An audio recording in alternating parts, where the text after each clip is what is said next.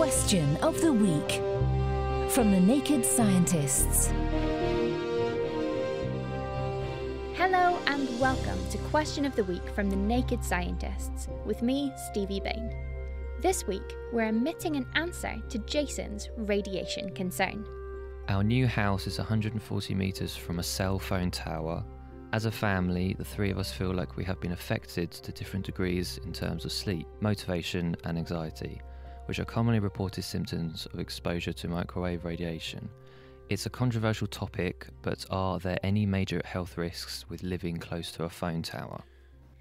Smartphone technology has transformed our lives in so many ways.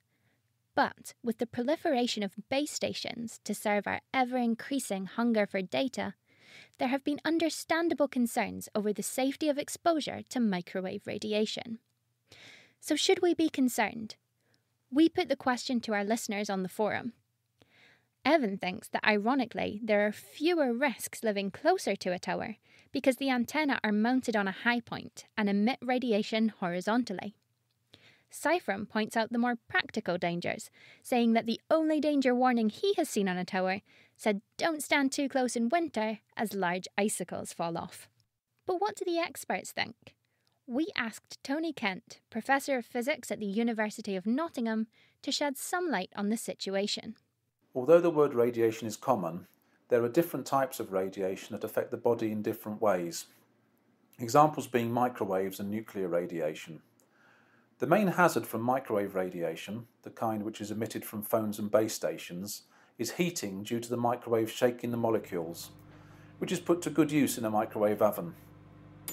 The International Commission on Non-Ionising Radiation Protection put an upper limit of 80 milliwatts on the amount of microwave radiation per kilogram that a member of the public should be exposed to, known as the Specific Absorption Rate, SAR, which includes a safety margin of error. So how exactly does the level of radiation in our microwave ovens compare to those emitted from a phone tower?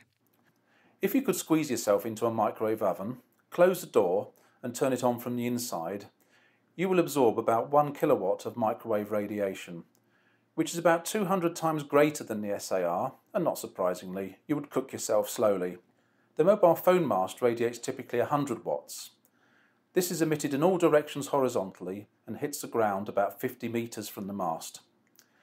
The exact amount of radiation you would intercept at a distance of 140 metres from the mast depends on the details of the antenna radiation pattern, but a worst-case estimate would be about 100 microwatts per kilogram, well below the SAR limit and actually much less than from using your own phone, which is also well below the SAR. Thanks, Tony, for tapping into that topic. Next week, we're summoning a solution to this spooky Halloween head-scratcher. In the 1940s, there was a chicken that survived 18 months without a head. How long could a human survive without a head? What do you think? You can email Chris at nakedscientists.com, find us on Facebook, tweet at Naked Scientists, or join the debate on our forum. That's nakedscientists.com/forum. And until next time, goodbye.